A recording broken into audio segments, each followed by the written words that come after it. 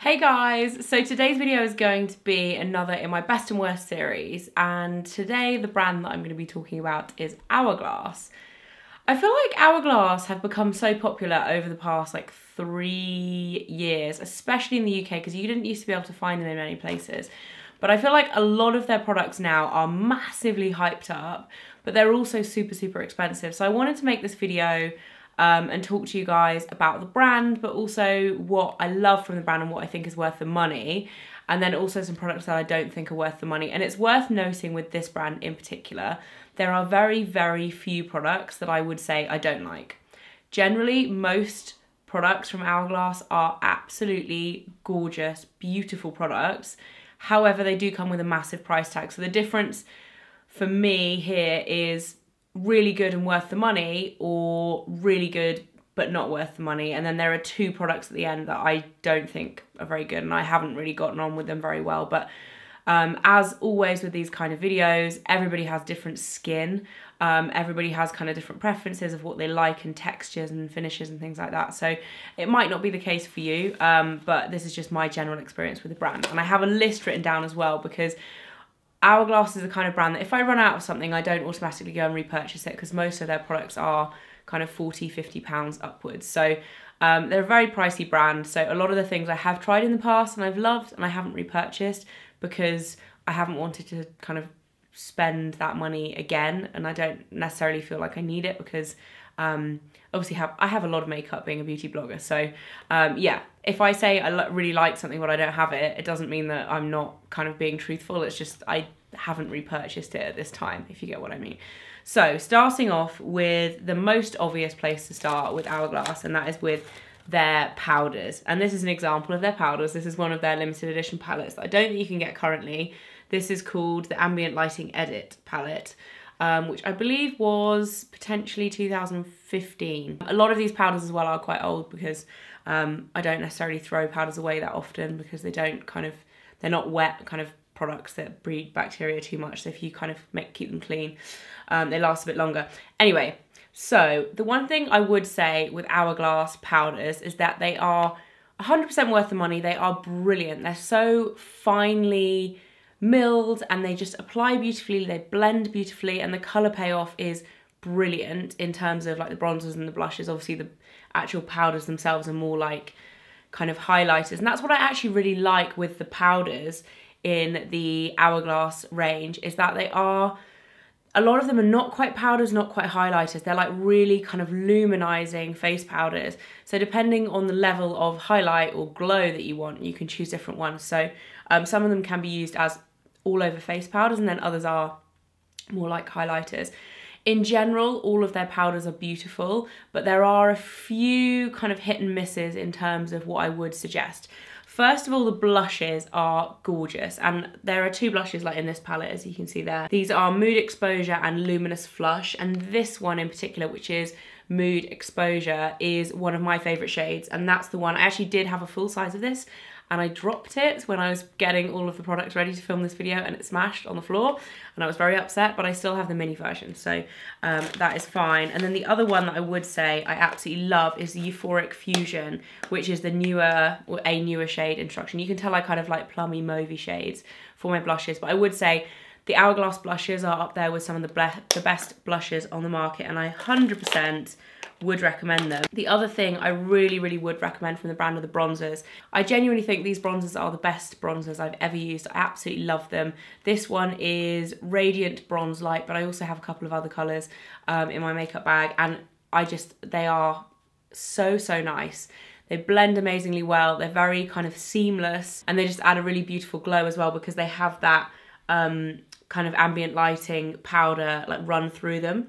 So they have that same kind of, it's not a shimmer, it's almost just like gorgeous glow. The other thing I really would recommend getting are the trio palettes, and you can actually get these either as powder. I think you can buy the powder one currently, which looks like this, or you can get them as kind of DIY custom palettes and pick your own shades.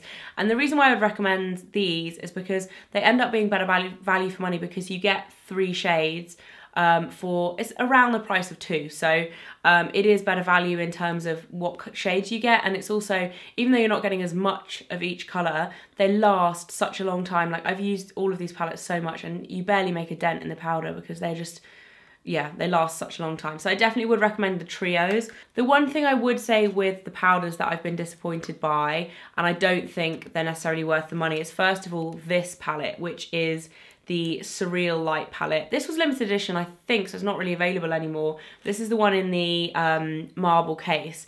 But I would say, like, I found this palette a little bit wishy-washy for me. Like, it's all quite samey. Like, these four colours I think are quite samey, and then they obviously have the brighter blush. But for me, it just wasn't as versatile as the previous Ambient edit, which was this one. I just think, for me, I used this a lot more than I used that, even though they look so similar next to each other. But that wasn't my favourite. And the other thing that I didn't particularly like were the strobe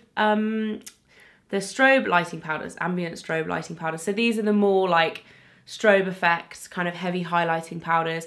I personally preferred the originals, because these, to me, they had almost like, well, they have almost like little chunks of glitter in them that I didn't like, and they were not as kind of like fine as the other powders.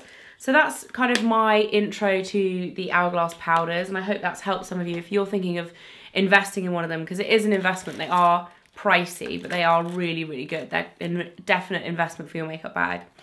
The next thing I wanted to talk about that I think is worth the money are the foundations.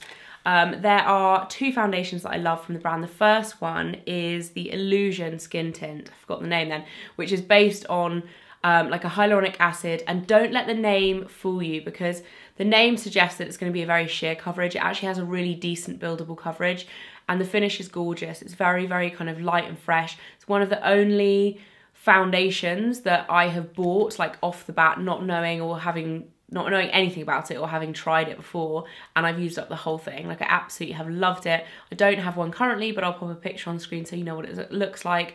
That stuff is amazing, and if you have kind of normal to dry skin, I would 100% recommend checking that out because it is beautiful. Another foundation that I think is amazing from the brand is the Vanish foundation stick. Now, these are really heavy coverage. They're like full coverage, so if you don't like full coverage, you're not going to like these. At the moment, this shade is a little bit too pale for me, so I'm not able to use it, but in the winter, it's just really nice. And this is the kind of foundation that I would wear on a night out or a special occasion. It really has like full coverage, but it still leaves you with a really gorgeous kind of glowing, kind of dewy finish, but it's not greasy looking or like oily looking at all. It's just really, really lovely, and it just blends beautifully into the skin. Love that. There is one foundation that I think is on the actual bad list out of those two products that I think are not good that I've tried from the brand. The Immaculate foundation, which they've just reformulated, which is the higher coverage, more matte finish foundation. For me, that was just so cakey feeling and looking. It just absolutely didn't work for me, and I 100% wouldn't recommend that one. But the other two I love and would 100% recommend. So moving on to lip products, there are two lip products again that I don't currently have in my collection, but that I would 100% recommend are the two liquid lipsticks. So there's the lip gloss, which is the Extreme Sheen High Shine lip gloss. I've got these written down again because there's no way I'm remembering all the names. That stuff is really good. One of my favourite lip glosses in terms of it's opaque and it's just really glossy, but it's not sticky. Love that stuff, so lovely. And then the other one are the opaque liquid lipsticks, which are brilliant. Again, I've had a couple of these in the past, but I've used them all up, and I don't currently have them in my collection, but they are so good, and I would 100% recommend those. In terms of the girl lipsticks, which came out earlier this year, these are on my nice but potentially not worth the money kind of list, because as much as I really like these, the colour selection is gorgeous, the payoff and the texture is really nice. They're £25, and I think for me personally, to spend £25 on a lipstick, it has to be like the best, and I think I would rather spend £16.50 and buy a MAC lipstick because they're my favourite lipsticks, and I think this is a lot more expensive, £10 more, and I don't like it as much. So that's why they're on that list for me. But I know a lot of people absolutely love these, and I do really like them. But but I wouldn't buy another colour, I don't think, or I wouldn't repurchase it once my ones run out. And then finally on my favourites list from Hourglass is the gel eyeliner pencil. Again, I don't currently have this in my collection. They do these tiny 1.5mm mechanical pencil gel eyeliners that are brilliant. They come, I think, in a pack of 3. They are pricey, but they're so good in terms of doing your waterline. They stay on, and they're so amazing because you can really get in between the lashes and do like detailed eyeliner, and they're just beautiful. The texture's gorgeous. They're so opaque black as well. They're really good. In terms of the other eye products from the brand, the second product for my I don't really like it list, and I probably wouldn't recommend, are the eyeshadow palettes, which are beautiful, and I wanted to like them more than anything else. They're absolutely stunning. But I think for the amount of money that you're paying, they just aren't quite up to scratch in comparison to brands like Too Faced and Urban Decay, where you're getting like really gorgeous, and even NARS, when you're getting really gorgeous eyeshadows for a fraction of that price in like a bigger palette and more colours. I just think for me, they're not great. Even though the packaging is stunning and they look like waves on a beach and they're just gorgeous. Again, I'll insert a picture because I don't currently have one in my collection, but those were a disappointment for me. And then in terms of the products that are good but potentially not worth the money, the first one is the mascara. This is the Curator mascara, which looks incredible, and it is really brilliant. The one thing I have to say about this is it's so expensive. I just don't think I could justify buying it. Personally, I got given this one from the PR. So the way that this works, and one of the reasons why I really like it, is it reminds me of a Bare Minerals mascara that they had years ago and they discontinued, which is brushless. So the wand itself doesn't have bristles, it has grooves. So it's like a metal instrument, as they call it, and it is basically a metal like little stem with grooves in it. So as you put it onto your eyelashes, they go into the grooves and it coats them. The formula of the mascara is beautiful. It applies perfectly. You get really great kind of volume and length from it. It is really nice, but the mascara itself I think is around the £30 mark or £28, and then the actual instrument, I think it's called the instrument, is I think £56. I'm not entirely sure on the exact prices because it's got different prices on different websites, which is really confusing. But all in all, it's a very expensive mascara, probably the most expensive if you include both of them, even though you can obviously buy the refill. Still, it's pricey, and it is good, but I personally don't know really if it's worth the money. And then last but not least, for the good but not worth the money category, is the brow pencil. I like the brow pencil. It's very similar to the Tom Ford one. It's quite a thick pencil. Again, I don't currently have it, but I have had it in the past. I liked it, I used it. I think it was probably in my monthly favourites at one point because I had bought it and I really liked it. But in terms of repurchasing it, I think there are better ones on the market that are not quite as expensive. So yeah, for me, I think it's in that category of really lovely, really great product, but not 100% worth the money. So that's it for my Hourglass video. I hope you guys have enjoyed it, and I hope it's helped you to kind of work out if you're thinking about buying some Hourglass products and investing in a pretty pricey but really lovely brand. I hope that it's helped you kind of work out what you might want to buy. I love this brand, and I think I would 100% recommend all of you to save up and buy either a bronzer or a blusher, because they are my 2 favourite products from the brand. 100% absolutely love them, and you won't regret buying them, I guarantee it, because they are brilliant. But yeah, I hope this video has helped, and I'll see you again very soon. Also, actually, let me know if you have any requests for other brand videos to do best and worst of. I've done Too Faced and Urban Decay and NARS and MAC.